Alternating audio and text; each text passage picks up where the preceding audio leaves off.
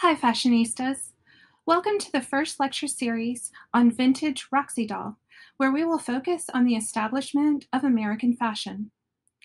This is part 1 of 3 in the series, Yes We Can, American Fashion During World War II and Beyond.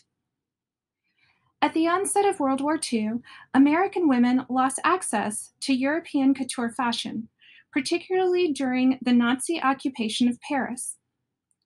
Many iconic designers closed their doors, including Madame Gres and Balenciaga, while others, like Mainbocher, Molyneux and Schiaparelli, fled to London, New York, and Hollywood.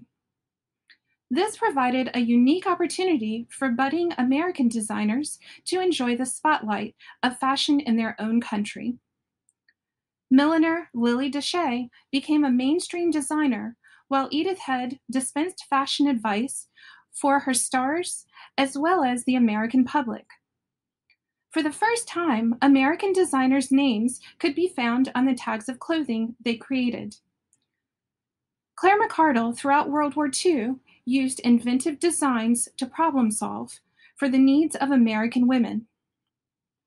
She, with other designers like Tina Lesner, Pauline Trigere, and Norell, rose to the occasion to define the look of American fashion, including clean lines, making comfort a priority, but most importantly, addressing the needs of the American woman.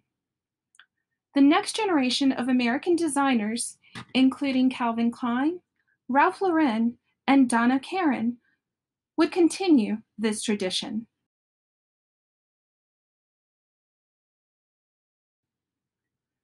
For many of these American designers, they learned practicality above all else due to the restrictions placed on goods during World War II to prioritize resources for the war effort.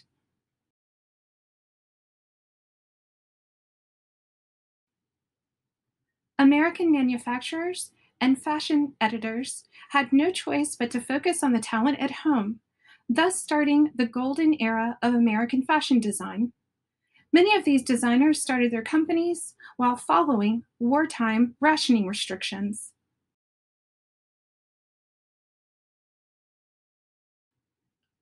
This lecture series will focus on the following designers in 3 parts. Previous to World War II, American designers were regulated to copying designs of European designers. Many worked for companies that sent them to Parisian fashion shows to spy on the next trends in fashion. Dorothy Shaver, vice president of Lord & Taylor, was the first retailer to feature original designs, including the names of these American designers, in advertising campaigns for the first time in 1932 as part of the American Look program.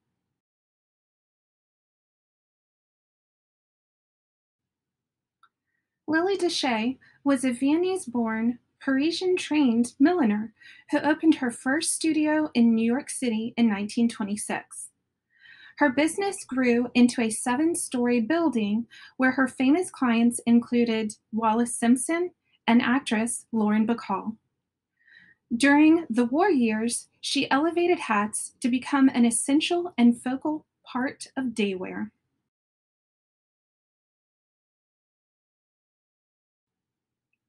By focusing on hats as a focal point, women often wore rationed-approved suits and dresses, with more frequency using hats as a way to maintain a fashion-forward look throughout World War II. Before Halston created his famous pillbox hat, he worked for Dache in 1958 before moving on to Bergdorf Goodman in 1959, where he would create Jackie Kennedy's famous headwear.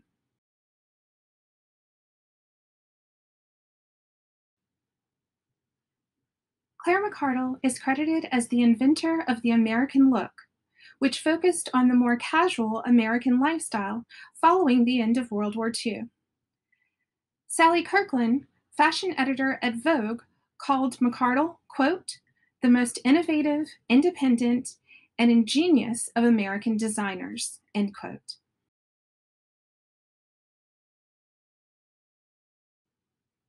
Claire McCardell's talent lie in understanding the needs of American women, both during and after World War II. Later, another American designer, Donna Karan, would exclaim, "I design what I feel is missing from my closet," with great success as her needs met with those of the 1980s working woman. McCardell established this philosophy, creating clothing for sports, travel, and city-country commuting as a suburban businesswoman with a full social calendar after World War II. McCardell, born in Frederick, Maryland, attended Parsons School of Design and later landed a job at Townley Frocks as the assistant to Robert Turk. When Turk died suddenly of a sailing accident, McCardell worked as their head designer until they closed in 1938. She created a dress that would establish her as worthy of being one of the first designers to have their name featured on the tag of their clothing in the United States.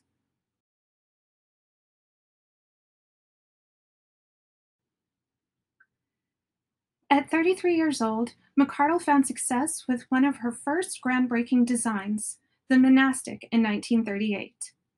This design could easily be converted back and forth from maternity to day wear with the rise in pregnancies throughout the baby boom years. Throughout World War II, she thrived within the parameters of fabric restrictions and designed women's clothing that easily was mass-produced.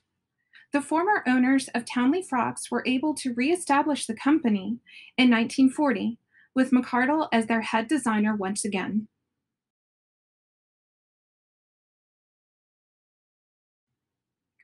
McCardell designed clean-lined, comfortable clothing that proved it was not necessary to sacrifice comfort to be fashionable. Stanley Marcus of Neiman Marcus deemed McCardell the master of the line, as she was known for her self-tailoring wrap and tie styles, including swimsuits, backless halters, and shirt dresses cut from men's shirting fabrics.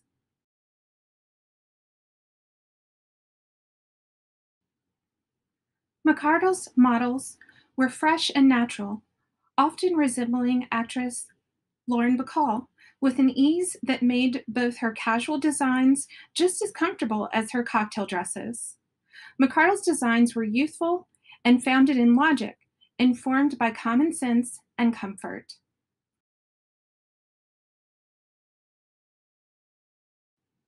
At the end of World War II, soldiers returned home to start families and take advantage of the benefits of their military service, including assistance with home ownership.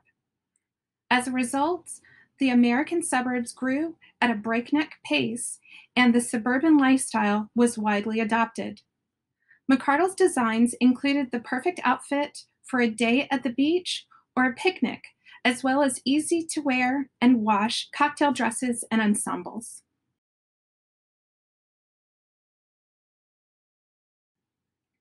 McCardell ennobled humble fabrics like cotton calico, denim, and jersey by way of thoughtful design and her addition of McCardellisms, including asymmetrical hems, wrap necklines, spaghetti string ties, top stitching, and pockets. Her clothing became staples in the wardrobes of college girls, working women, and housewives alike.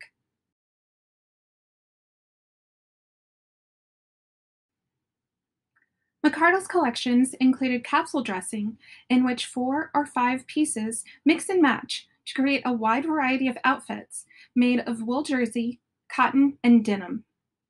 This easy travel wardrobe could be purchased altogether for about $100 and would easily fit into a weekend travel bag.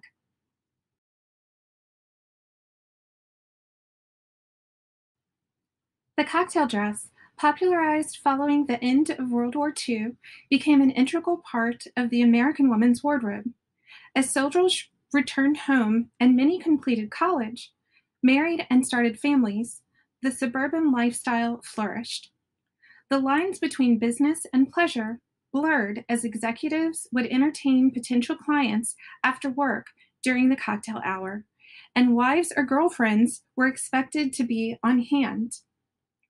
McCardell created practical yet slightly elegant dresses out of the traditional fabrics, including silk. However, McCardell understood that after a whirlwind of events, women might need a few cocktail dresses in her wardrobe that she could throw in the washing machine. So her collections included evening gowns made of cotton velvet, chintz cotton, and seersucker. Thank you for joining me for the first segment of Yes We Can. I hope you will join me for the second part, Post-War American Fashion, featuring Tina Lesner, Edith Head, and Norman Norell.